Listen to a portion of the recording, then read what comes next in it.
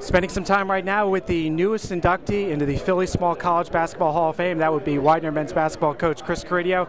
Coach, we'll start with the obvious. Talk about being the newest inductee in the Hall of Fame. Well, it's humbling to say the least. I knew it was a great honor, and then when I showed up today and looked at the back of the program, I saw all the other coaches and players that have been inducted into the Small College Hall of Fame. And to be included, the same names of Coach C. Allen Rowe and Lou Stevens, both from Widener, Coach Herb McGee. It's just very humbling for me and quite an honor. So I was very appreciative for the Small College Association for it. Regardless of my individual stats, it was still something when you're elected by that from your peers. It's very, very exciting.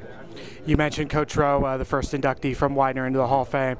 There are two coaches here tonight who I know are very important to you. One is your dad, and also your coach at St. Augustine, Paul Rodeo. Just talk about them and what they mean.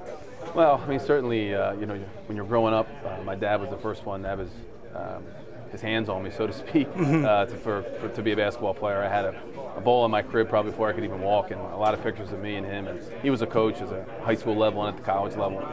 So his influence continues to this day. He's at all our games and sits behind the bench. But he certainly influenced me, and then spoke me in the direction of Coach Paul Rodeo to go to St. Augustine in high school, and I learned a lot from Coach Rodeo. Just little things that you can lose to anybody and always prepare and those kind of things. I was very happy to have both of them here tonight. And finally, you look at your time at Widener, great players who are your teammates, great players. You had an assistant coach and now as a head coach. Two of them honored here tonight, Jack Brennan and Perry Wright. Perry, the Conference Player of the Year, and Jack Brennan, second team All-Conference. Just talk about all the players you've been able to work with, both as teammates, both as an assistant coach and as a head coach. Oh, it's just been an unbelievable honor. Widener has afforded me some unbelievable opportunities for me. I had teammates at Widener. As an assistant coach, I coached players that I still talk to today. Certainly now, my current players with Jack, and Perry, and BJ, and Trey, all graduating this year.